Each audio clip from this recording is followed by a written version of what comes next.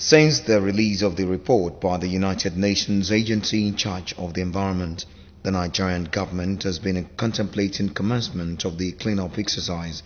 Though the immediate past administration started the process, it could not go anywhere near commencement until it was removed in the 2015 general elections.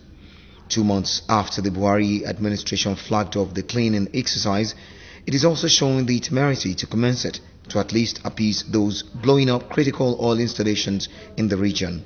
Thursday's inauguration of the two bodies to oversee the cleanup exercise is another indication that government seems now ready to obey the UNEP report.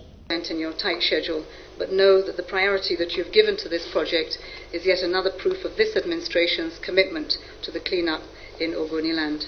The UNEP report specifies $1 billion for the exercise, and Shell Petroleum Development Corporation, which agreed to pay the bill, said the money is available. They say government will also play a part of it. The SPDC JV has as a 55% partner NNPC. So you have to infer that government is in there. Stakeholders agree with the composition of the bodies in charge of the cleanup and to provide adequate security for the manpower that will carry out the exercise, but members say they will run the exercise with integrity and ensure prudent spending of the funds earmarked for it.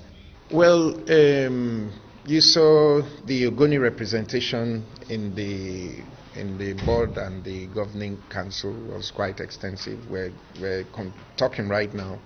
We have a lot to do in terms of not only making the place conducive for this work to go on, educating our people on why we have to make the place conducive for experts of all shades and countries to be able to come in and work there. Trustees, which is, as you've just heard, is one of the governance structures for this all-important project to first of all clean up and then restore Ogoniland.